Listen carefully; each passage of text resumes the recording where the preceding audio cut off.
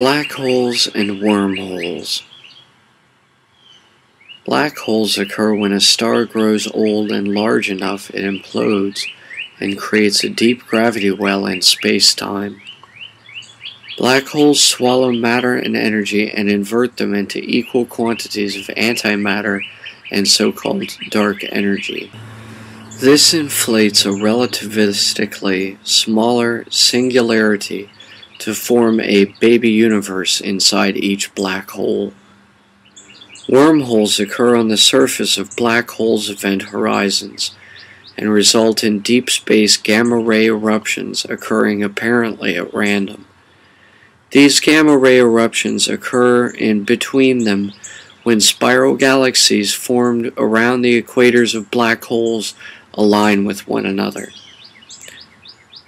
In this diagram, we see the poles of a black hole emitting gas jets that circle around in the deepest voids between galactic filaments to form baby universes. The angle of the gas jets bending around at which a baby universe begins to form is given as theta, the same as the interaction of the photoelectric effect in quantum mechanics.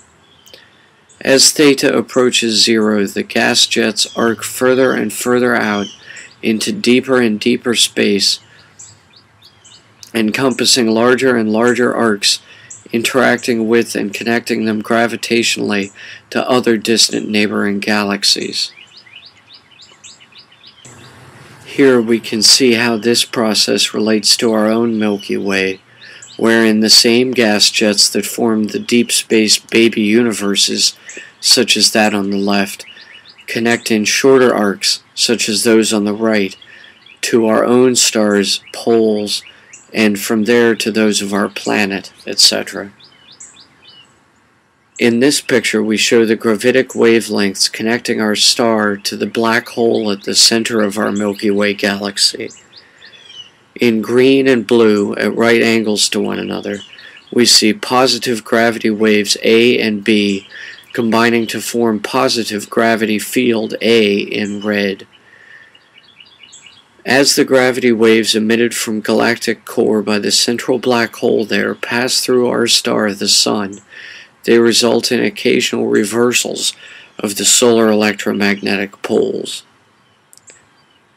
Just as wormholes form on the surface of black holes at the cores of spiral galaxies, so too does the sunspot cycle reflect the effect on the north and south oriented magnetic poles of the black hole and all its galaxy stars. As the north and south poles of the galactic core's black hole precess over time, they alter the effects on the sunspot cycle of their galaxy's stars that eventually result in electromagnetic polar reversal in stars and their accompanying planets. As the poles precess their orientation over time, each electromagnetically reverses with respect to the others.